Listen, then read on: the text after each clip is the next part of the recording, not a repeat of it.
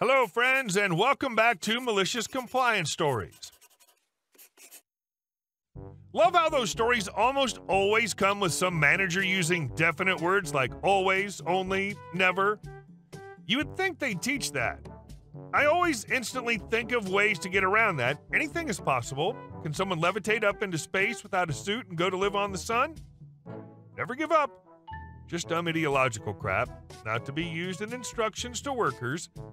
But before we begin, best way to support our channel is to leave comments, like, and subscribe with the turned on bell so you don't miss the new video every single day.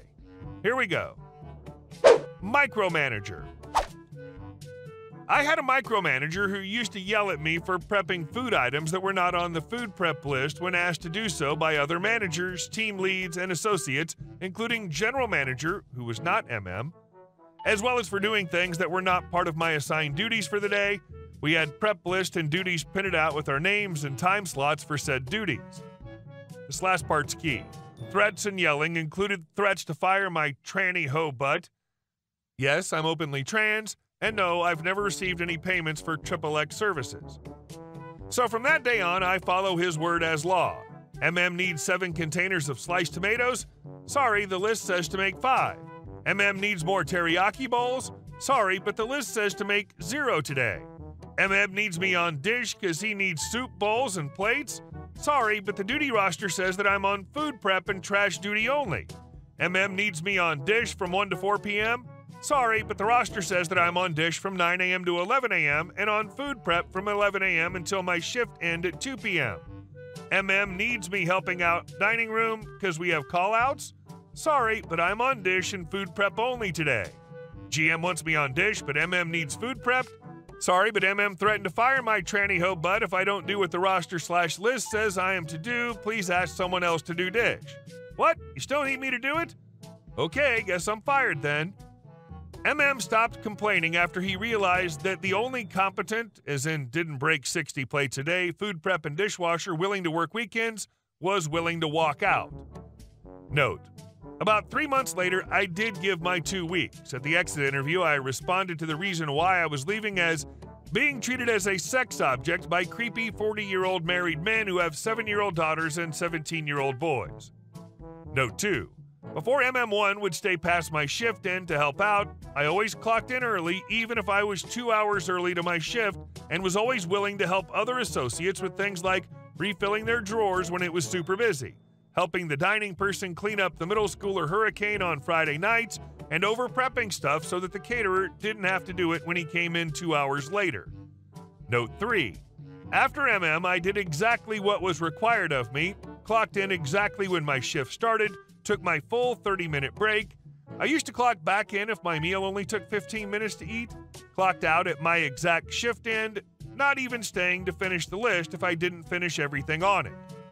They went from me covering 5 people's jobs to having to hire, train, and replace 5 people's jobs when I stopped doing extra and the new people quit 2 to 3 weeks in every time. Additionally, a couple of the other girls, I'm trans femme, also joined in on the fun, including a woman who hated my lesbian tranny existence. That one surprised me as we equally hated each other, so I didn't expect support from her. Final note, I toned down the kind of insults MM used and kept 98% of the sleazy crap he suggested out of this post. It was stuff that was really dark and would make my MC tale look like some tall tale written by a drug addict to even myself. Like even I can't believe I went through that crap. Congratulations, MM. You effed up big. Get bent, Strain Corporation. Well done. Sounds like you handled it exactly the way they wanted you to. It never ceases to amaze me how some managers will cut off their nose to spite their face.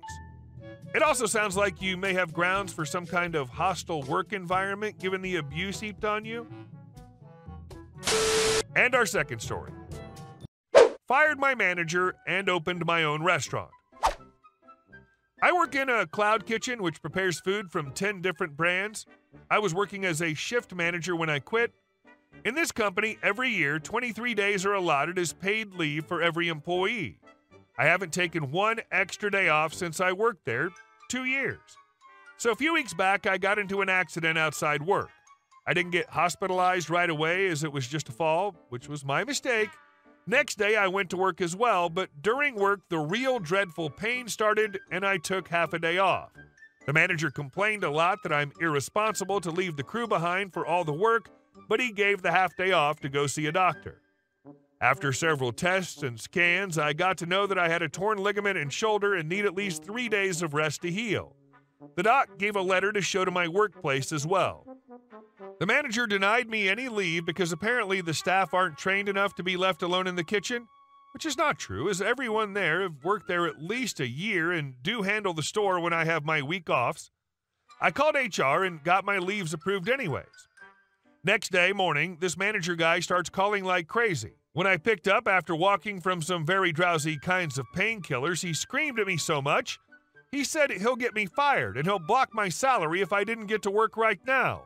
I told him firmly, there's no way I'm coming, and cut the call. After a while, I get a call from HR saying I'm being removed from the manager's training program. I was under training to become a store manager because I'm not capable anymore according to the current manager's report, and also I'm being shifted to another store for insubordination. I called the manager and asked what happened. He screamed a bit more and said if I get there in the next 10 minutes, he'll reconsider. I lost my crap and told him to F off. I got fired. I also am in the process of sending a very big mail to the operations team and accounts team, as I have all the records of this manager cutting costs and also proof of him taking stuff to his house. Update. So some details I missed about the company. I was found by 4 hotelier friends who were tired of working for crappy people. They took loans and started this company 2 years before COVID lockdown. During lockdown, food delivery was in high demand and they managed to open around 30 branches all over the state from the sales during that time. The owners know most people personally and usually visit every branch once a week. The place I worked was their first shop to open, so they have their head office there. The shift manager and HR is from the same location, so anything told to HR usually is leaked out to the manager. People were scared to tell this to anyone. So in my mail, I had voice recordings from all the times this manager shouted at me and also some very derogatory things he said about the women's staff in the shop. Also had pictures of orders with timestamps so they can check the CCTV. Also had pictures of this guy reducing portion sizes for cost cutting without informing anyone for, e.g., sending normal sauce when customer paid extra for diet sauce. The mail blew up as I CC'd it to the owners, operations head, HR head, city manager, cluster manager, and the crappy manager. I first got a call from operations head at 1 a.m. Asked me why wasn't this informed earlier. I told him if I did that, my life would have been made hell by the manager and staff is suffering under him. He was pissed. Next day from morning, I got around 20 calls. The owners, city manager, and all put me in conference call. All were livid AF. The HR was also on call, and she was silent to all the things they asked her. Told me that he's talking very badly about the women there, and that is extremely inappropriate. Begged me not to post it anywhere in social media. I agreed, as the owners are not that bad. The manager got demoted to shift manager and transferred to a faraway branch. This is a trick done by the company to make people leave instead of firing them, so they don't have to clear any dues. Then the manager did the worst mistake of calling me. He shouted badly. He cursed and screamed. I was calm because I was recording. Now and then I gave him stuff to talk about, and then he said something along the lines of killing me if I ever set foot in the city.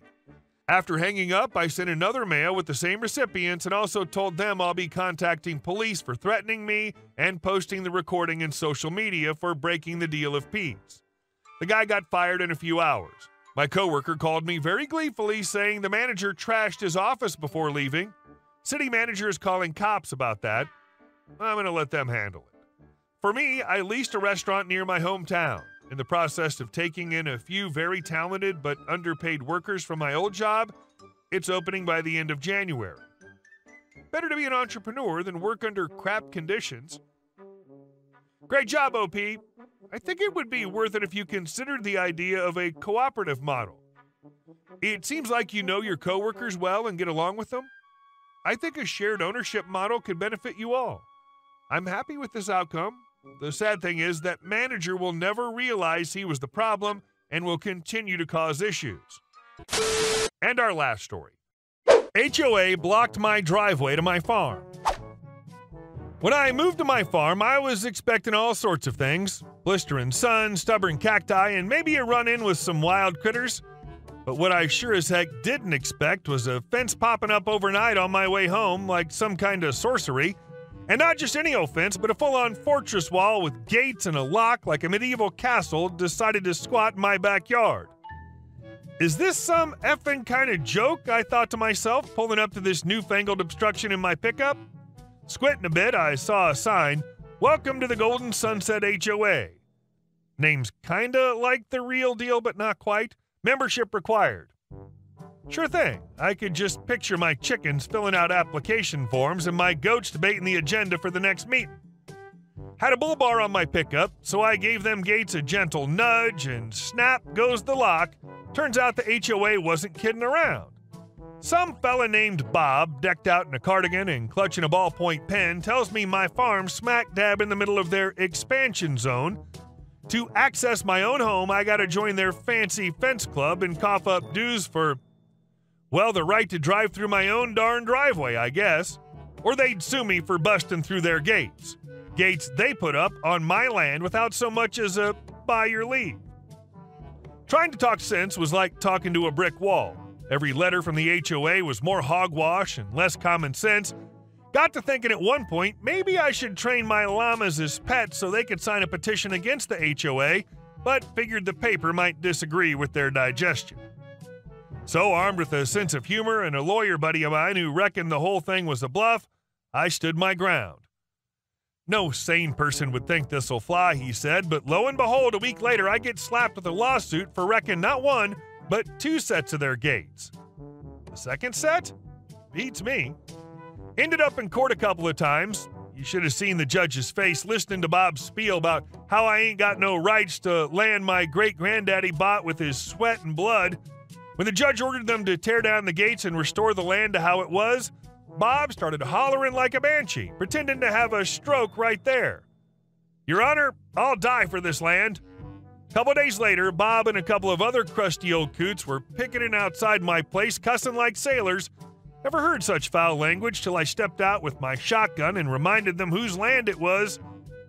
Didn't know those stuffy snobs could run so fast. Hey guys, thank you all for watching the video. I'll see you in the next one.